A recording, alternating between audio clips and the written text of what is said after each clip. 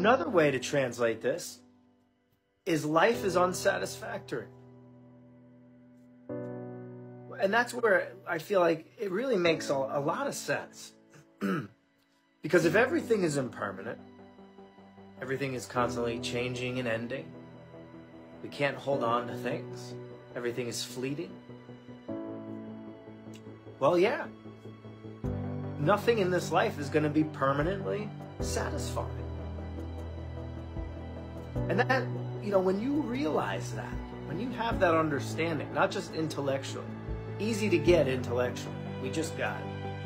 But when you see that and experience that on a deep level for yourself, then you stop running around like a crazy person, trying to get this, that, trying to get your life together in just the right way and fit all the puzzle pieces together, and then, I can finally be happy forever, and things are never going to change, and it's going to be great.